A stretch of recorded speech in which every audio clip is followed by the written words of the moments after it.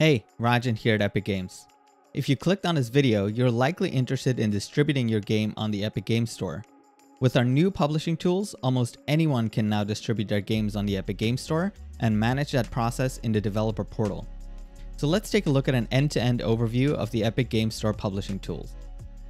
After you set up an organization in Dev Portal, the first thing you'll see is your dashboard. This is where you'll see a list of all the products you have access to, with some of the quick links to configure these products. On the left side, you can find links to the various sections of Dev Portal. The top links take you to sections to configure the organization and manage player accounts that have access to your products. You can also find a store section here to view analytics. I won't go into detail on these sections in this video, but I wanted to highlight them so you know what you can find there. The quick links on the dashboard lead to sections where you manage Epic Game Store settings, Epic Online Services, Game Services, and Epic Account Services, as well as view game analytics. There are a lot of features to be found across these links, but for now we'll focus on the Epic Game Store section and our publishing tools. Let's start by creating a new product. After clicking on Create Product on the left, the wizard prompts you for the product name and an optional cover image that will help you quickly identify the product in Dev Portal.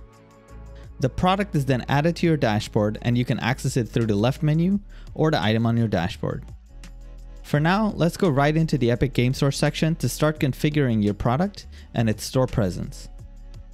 You'll complete a brief onboarding process that includes paying the submission fee and adding some more information about your game. The landing page of the Epic Game Store section is your product dashboard. The left menu is now updated to point to the various product-specific sections. On the dashboard, a quick view of the status of your product's release is available in the General Details tile. You also have a product checklist here, listing out the tasks that you need to complete to get your product into players' hands. Clicking the arrow on each item brings you to the corresponding section to complete that task. We recommend you complete the task to publish your product page as soon as you can to start spreading early awareness of your game. Other tasks are important to complete before the launch of your product, so make sure to review the full checklist. For more detailed information, you can always find links to the documentation in the resources box on the bottom right. The links on the left under the Epic Game Store heading give you more granularity when preparing for the launch of your product. In the release management section, you can see a summary of the status of your tasks. Products are managed in 3 sandboxes. You configure and make edits to your product in the Dev sandbox. When you are finished with your configuration, you push it to the Stage sandbox. Once you've verified your product's configuration in the Stage sandbox, you submit your content for review by the Epic Game Store team. Be sure your submission is ready to go prior to submitting for review to ensure a smooth review process.